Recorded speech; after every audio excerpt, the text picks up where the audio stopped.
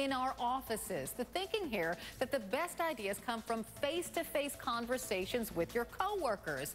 But working moms and other Yahoo employees may think the switch to a cubicle from the comforts of home has little impact on their creativity and a great big impact on their attempts at a work-life balance. So the talkback question today is Yahoo wrong to end telecommuting? And I want to bring in Professor Gay Teresa Johnson and her husband Chuck D. They're going to be talking about the Trayvon Martin segment after a break. But I wanted to bring you in, Gay, because you have a baby, a 1-year-old, and telecommuting's probably pretty important to you. So do you think Yahoo is right to end telecommuting? No, I don't think they're right at all. It's interesting because nowadays with this advent of new media, I mean, you have a whole different kind of set of social questions. So, I mean, is it better for women to be in an office side by side with their other coworkers? Probably it's great in terms of interpersonal relations, and it's probably better for women to be in the office next to their coworkers in terms of interpersonal relations. But in terms of not being able to telecommute when you have a child, that's something that I think really privileges men, because women, heterosexual women, don't have wives at home to help them with those children. Do you agree with that, Amy? No, well, look, I think the reason we're talking about this is because it's an internet company, it's a technology company, and you certainly wouldn't expect this from a technology company. But look, you know, they're a private business. The government's not involved, so it's not law. If it doesn't work, they can change it back. But, you know, I think through social media and technology, we have lost some of those interpersonal relationships and relationship building skills. And it sparks creativity when you're with your coworkers, and that's why companies do retreats and team building exercises and whatnot. So they may think that it's what's best for them right now. If it doesn't work, they can change it back, but I'm not really one to decide. Well, Ross, I think that there are reports out there that some Yahoo employees were abusing the privilege and they weren't working as hard as one might expect from home, and that's really why the Yahoo boss called them back into the physical workspace. Right, and I mean, look, these kind of decisions obviously do have to vary from company to company, and, you know, there are undoubtedly situations in which you end up with sort of telecommuting as a license to sort of slack off and so on.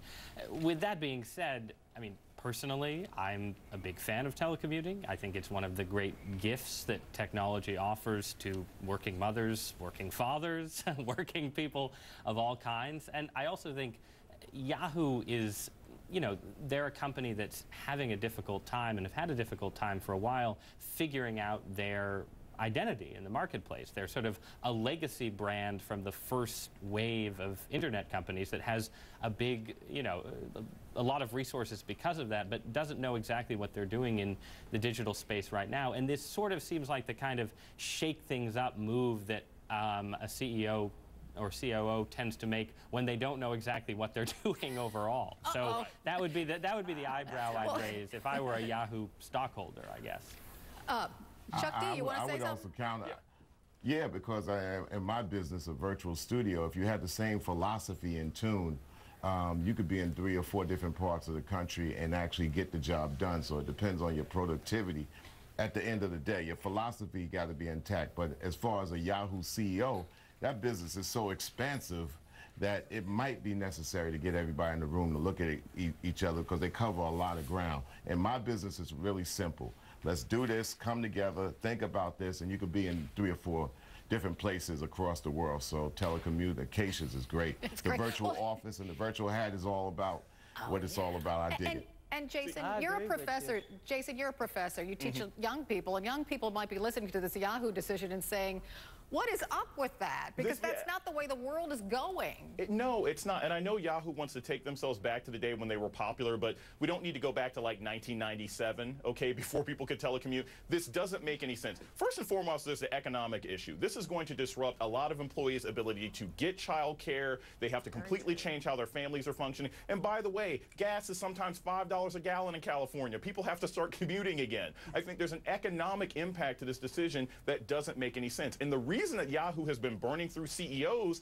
you know, 3 or 4 of them over the last 2 or 3 years, is because everyone tries to come in and radically change the culture around and not pay attention to the employees they have. This is a bad idea, and in 6 months they're going to have to go back on it. Okay. More than 25% of our workforce perform their daily jobs telecommuting. This is a bad idea by Yahoo, and I like Yahoo. I would hope that once that people see each other face to face, exchange gifts, whatever, give each other a hug, that we go back to this policy.